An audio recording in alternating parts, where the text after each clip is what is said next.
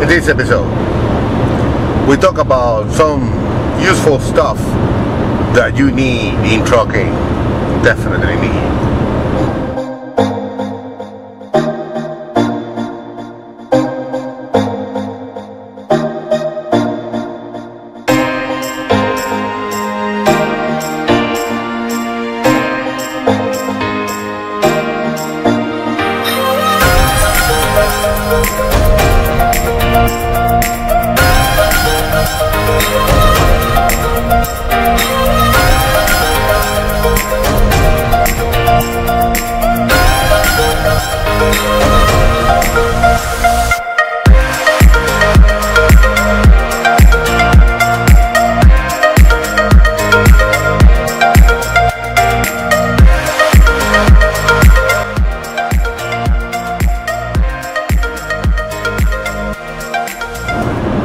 Welcome to another episode. My name is Sahid, and if this is your first time here, remember to subscribe and click the bell so you don't miss any episodes. Today I want to talk about some very useful things that you need in trucking. Things that you need to have, and things that would be nice to have. Number one, trucker's GPS. Not to be confused with any normal GPS. This is for truckers, and I mean Rack McNally or Garmin for truckers, specified truckers. Why? Because the normal GPS, it'll take you to the route of cars, but trucks cannot go in every route. They cannot go in every road or every street. Some streets are, trucks are not allowed. Well, those GPS know with those ones. Not only that, when you start the GPS will ask you for, the height of the truck, the width of the truck, the length of the truck. So it will know not to put you in a bridge, that is not allowed for trucks. And it will know that if you're going to go through an overpass that is lower than 13 point some feet,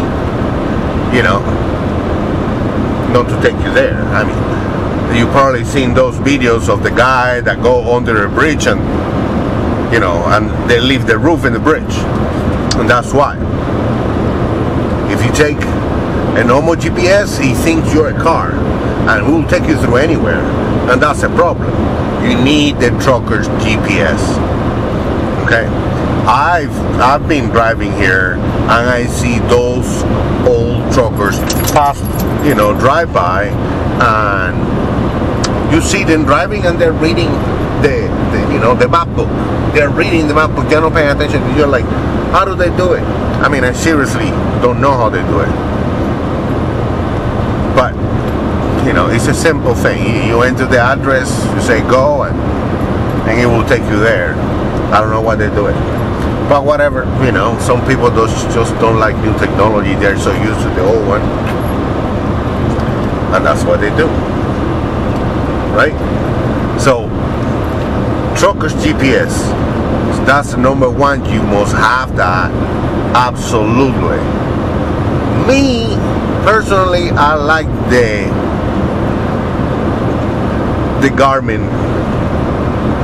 Garmin better. It tells you. I mean, I have a Rack McNally here. It's pretty old, really, but it works fine. Except for if there is traffic ahead, this won't let me know. The Garmin will. You see that things are getting red and red and red when there is, and when you're coming down a hill on a curve, and the GPS is telling you there is a traffic stop ahead, you already start slowing down. It really helps. So when you get there, you don't get in there like all fast and then holy crap, now you got to put the brakes and slow down. No. You already know ahead of time. So the Garmin, I really liked it better. So, which I'm gonna buy with points, with love points. But that's another topic. Number 2, the dash cam. Dash cam is a new thing. Not a lot of truckers have it now, but in my opinion, it's extremely helpful. Well, I use it for, you know, these videos on YouTube videos and stuff like that, and they're very good. You know, it's an HD cam. It's, you know, it records. Well, you've seen it. It's beautiful. You know, perfect quality, National Geographic quality. So it's really good. But more important than that, when you see those people doing crazy stuff, you have it on video. If you haven't seen my video about hit and run, click on that link so you see exactly how good a dash cam is. You see, the guy hits me and he takes half of the deer bumper ahead, and I have it on camera. What happened after that? When I went to the company and said, hey, you know, this happened, I got the info of the guy. Well, they went to the insurance of the guy and they were like, well, the guy said that didn't happen. It didn't happen. You don't have any proof. My company say, yeah, we do. We have it in camera. It's on video. Yeah, we do. We have the proof. So, screw you. You're paying for that thing. We still haven't paid yet. But that's another story. But anyway, yeah, that thing. Another story that I know, a friend of mine in Tennessee, and I don't remember the name of that mountain, but it's a crazy mountain that you go from Tennessee into Georgia, and you know, truckers have got to slow down, and he was coming down, and some guy came, got in front of him and put the brakes. My friend couldn't stop, hit him. The cops came, and the guy in the car said there was road rage, that the trucker hit him just because he was pissed. So when the cop came to the truck, my friend said, well, hold on a minute, just watch the video. He said that the cop went to the guy and said, you want to change your story? Because you're on camera, you're on video. Just like that. That's how useful that thing is. So when some crazy thing's happening, you can cover your butt. Rule number one of this business, cover your butt, so that nobody can say, well, it was his fault. No. It's on camera. Yes. Number two. Number three, Truckers Pass. Now that's an app on the phone. It's called Truckers Pass. You know, that every trucker must have. That app will let you know where is scale, you know, a weight scale, you know, like here the government, I mean DOT scale or a CAT scale, so you can weigh yourself. Where is the flying J's? Where is the blue beacon? So you can watch a truck, which this one, by the way, needs some. And where is the loves? Where is the truck stop? Where are the rest areas? Where is everything? So you can plan yourself ahead of time.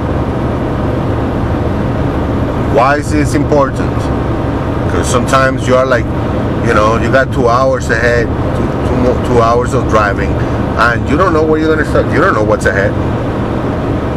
Sometimes it's an area that you've never been before. I mean, I've been here for a long time, so I pretty much know almost all of them. But, you know, there's some places that I haven't been. It's impossible to be in every road of the country. Right? So what do? You pull that. The GPS marks exactly where you are. You need to have internet. And you can scroll ahead and you see, let's say, the pilot. You click on it. And it tells you, number one, how far is it? It's 96 miles away, say, for example, right? How far is it? The address. and then you click on it, and it tells you how many truck parking spots they have, if they have showers, if they have diesel exhaust fuel, if they have what kind of restaurant they have, if they have Wi-Fi, and more importantly of all of that, it'll let you know if the truck stop is full. You'll see in red it say no spots available, or in yellow some spots available, and the last report was 2 minutes ago, or 15 minutes ago, or an hour ago, or 24 hours ago. So you can calculate. Sometimes you're like, oh, I'm gonna stop here, and then you click on there and you're like, oh no, it's already full, so I'm not gonna stop there. Why bother? Just keep going, or stop before. So you can plan yourself. It's really important. It's really useful to have that app. Okay. Number 4. Tape. You need to have tape. Tape will save your life. Okay. It's crazy the things you can do with tape. Okay. Just normal electrical tape or any kind of tape, whatever tape, you need to have tape always. Okay. It's crazy. You know, if a fuel line or an airline got pump or got a hole on it, tape, it will let you drive a few miles ahead. Okay. I was once in Manitoba, and I was doing a turn, and it was minus 35 Celsius. It was freaking freezing. And plus the windshield was probably minus 45. I had, you know, the ski mask, the hood, everything, I had it on, and holy cow, it was cold.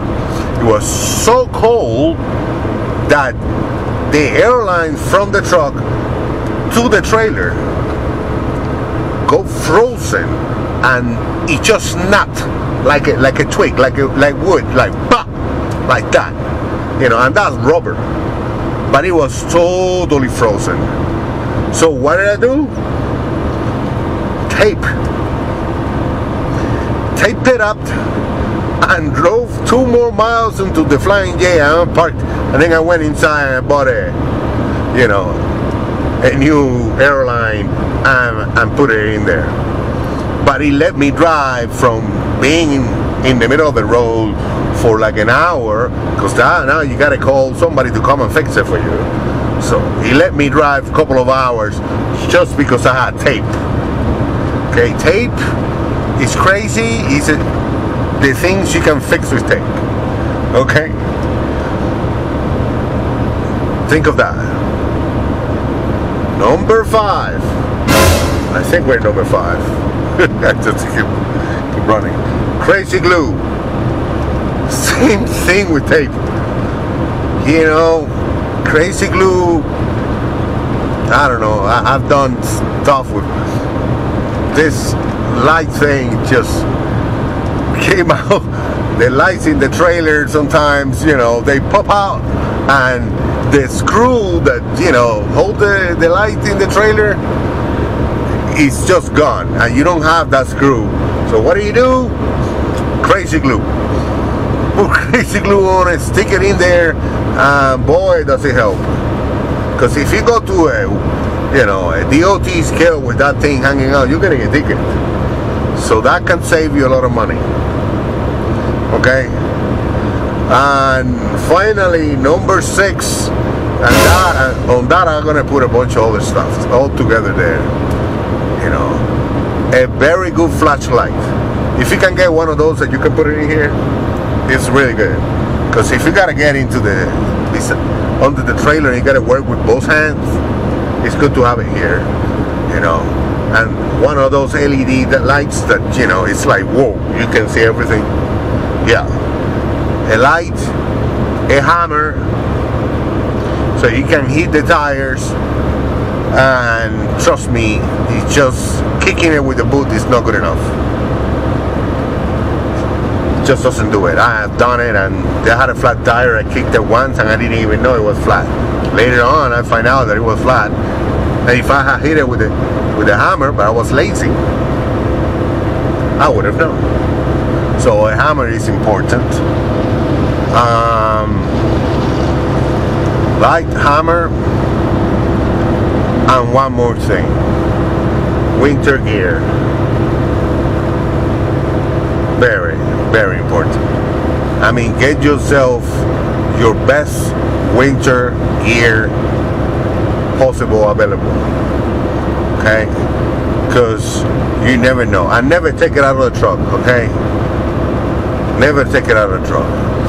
Last summer in Moose Jaw, Saskatchewan, in May, there was an ice storm in May in Saskatchewan. You think you're summer, forget about it, leave the winter gear at home. Oh, you wake up and there is snow all over the place. You never know when you're gonna need it. My parka alone cost $400. Money well spent. Because boy, I've been in really, really, really freezing conditions, and I just put, you know, the thermals, a little sweater on top, and the parka, boom, pop.